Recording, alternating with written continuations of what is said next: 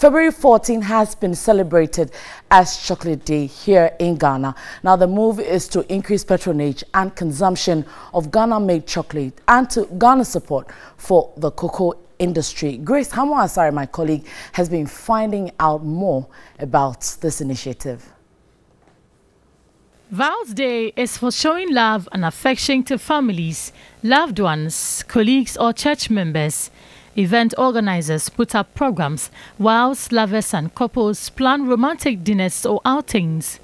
Gifts which are usually exchanged range from flowers, perfume, teddy bear, clothing and others which are usually in red.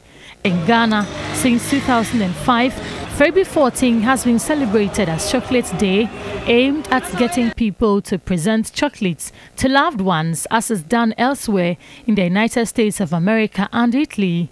My checks through town show that a lot of foreign chocolates have flooded the market. Although people have desire to buy the Ghanaian chocolate, pricing and other challenges prevail. Seriously and truthfully, the Ghana ones are very expensive. And because we are matching it with our braids and our panties, when you're going to do that, it will be more costly.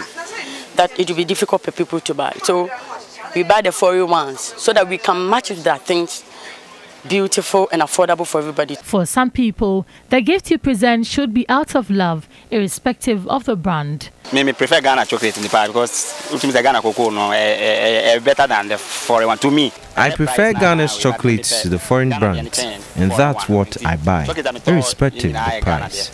Better chocolate. Today is for chocolate eating, and it does not matter what you buy, so far as it is chocolate. Chocolate, there no any cocoa until maybe 200 cedis from 200 cedis. We have every package available from 200 cedis downwards. We want everyone to be able to buy something to show their love. Well, government says it is doing all it can to ensure the patronage increases. Our chocolate is the best you can find in the world. Ghana chocolate is so good that if you go to Japan, there is a chocolate called Ghana chocolate. Even though it's made in Japan, just the name, the brand Ghana gives it that marketing. Deputy Tourism Minister Ziblim Idi Bari wants Ghanaians to patronize more to support the economy. Valentine's Day is a day set aside across the world to celebrate love. Here in Ghana, it is also called Chocolate Day to promote the patronage and consumption of chocolates made in Ghana. From my observation so far, people are getting the idea of just not buying any ordinary gifts, but ensuring that there is a bit of Ghanaian chocolate in what they are buying. And that, I can say, is good news for the cocoa industry in Ghana.